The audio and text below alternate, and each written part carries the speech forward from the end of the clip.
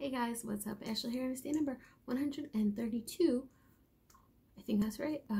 Daily vlogging. So today I want to talk about something that I don't normally talk about. So usually here on my vlog, I like to keep things light and fun and cheerful and yay. But I did want to go over some, like, I just got back from Disney. I've been back for like a whole week already. Man, that's sad. Anyway, I wanted to talk about some, so I did a video of highlights from my trip, so I wanted to talk about some lowlights. Not that there's many, but I mean, it happens. It happens, and you just have to kind of like pick up and reschedule or whatever. I can't think of the right word right now, but you know what I mean. Not reschedule, that's wrong. Just like, pick yourself up and come up with a different plan and go for it. So some of the lowlights. One, which I talked about in my Ask Ash video, and I talked about basically in every single video while I was there, is it was really hot. really freaking hot. The mask situation did not help. It would have been hot either way, so it's not like, oh yeah, if I didn't have my mask on, I would have been cool all of a sudden, but it just would have been slightly better. It's like hard because then, like, with the mask on your face and your face starts sweating, and then it's just like wet and sweaty on your face all day long, and like it's harder to breathe, and it's already hot and humid, and so that was rough. And like when I went last summer, it was equally as hot when I was in there in August, but also it was like way at the beginning of when they opened, so there was like basically no one there. So it was a little bit easier to tolerate the heat and the mask when, like, there's literally no one around you. Like, people generate a lot of heat. So, like, the closer you are to people, like, the more crowded it is, the more you're gonna, like, feel hot, Does anyone, know what I mean? So, like, it was slightly easier to bear then, but now, basically, right after I came home,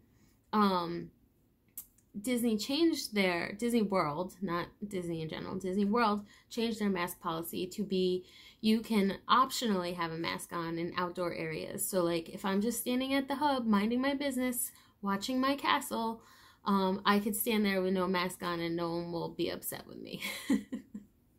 Or like when you're walking from attraction to attraction, as long as there's like space in between you and someone else, then you can have your mask off. But like you still need it on all transportation, all rides, all lines, regardless of their inside or outside, all indoor areas. So like restaurants and stores and whatever else you could be going inside for, all that you still need to wear it. So, like, just keep that in mind. It's not like totally mask free yet, but I mean, well, I know a lot of people will still like choose to have it on. It's just nice to have the option of, like, when you get really hot, to be able to take it off and not get yelled at and just like breathe for a minute. That will be really great. Okay, so the heat was a low light. Something else that was a low light for me was, I felt like I didn't do, like, I know I did a lot of things, but I feel like there's so many things that I didn't do. And like, I'm like, oh man, I didn't even eat a Mickey ice cream sandwich, or like get a Dole Whip. Like, there's so many. Okay, all my things are snack centric. I understand. But like, I just feel like I didn't spend enough time at the Magic Kingdom, and like, I don't know. How could I have been there for a week and still feel like I missed out on so many things? I don't understand. Like, how can that be? So not enough time. That's a low light. Okay, and then the last thing that I'm gonna say, this one's a little bit harder for me to talk about. So on my birthday, you know, I was there for my birthday, and I was at Magic Kingdom for my birthday. So my mom, who was with me the whole week, she wanted to spend the whole day with me, but she could not get a park reservation for Magic Kingdom on that day. And I didn't want to give up any more Magic Kingdom time. So I made the decision to still go to the Magic Kingdom in the morning, and she went to Epcot in the morning. So I was there at Magic Kingdom in the morning by myself on my birthday. And like, you know, I'm a big supporter of going on solo trips. Like, I'm all for it. Like, go and do your thing and just have fun, because if my options are go by yourself or not go at all, I'm gonna pick go by myself every time. But it just like, I guess like just being in the Magic Kingdom alone on your birthday like hits different. So I definitely had a moment. Like, I'm already getting upset. Oh, this is so stupid. I definitely had a moment that I had to take a break, and I went in the bathroom and cried for 10 minutes. It was really tough, and like, I don't know why. Like, I was just so like, it wasn't that like, I don't know. Like, it was just like, man, I wish that like someone was here with me, you know? And I wasn't alone. Okay, this is awful. Sorry. See, I told you that this is not the type of vlog that I normally like to post.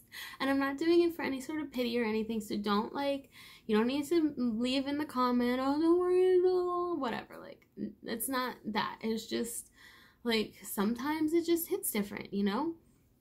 So, it was like, oh, I just really wish that I had someone special to share it with. And like, I love my mom, and I'm so thankful that she came with me, and I wouldn't want to spend it with anyone else, but you know, sometimes us lifelong single people get sad, and then like, and that's it.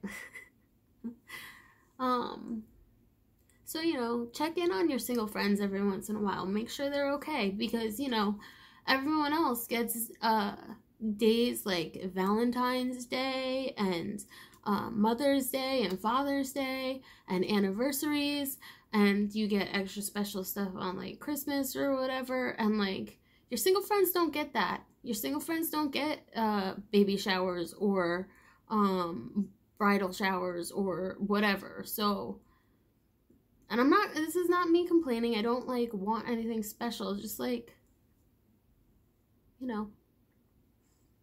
So that one day, your one birthday, the one birthday that you get, you just like hope that, you hope that like you matter enough to people that they'll want to spend time with you. I probably shouldn't post this because it's just sad. I'm sorry. I don't mean this. Please don't comment, like, don't feel bad for me. Okay?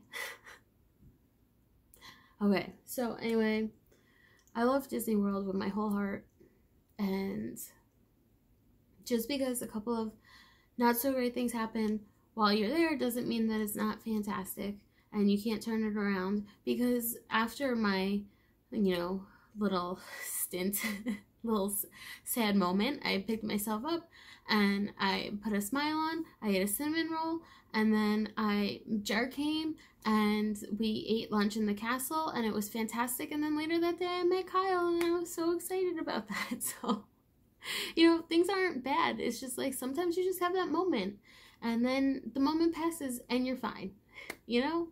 Okay. Well, I love you guys. Thank you so much to everyone who watches these things. I really, truly appreciate you. And I love you. I'll talk to you tomorrow. Bye.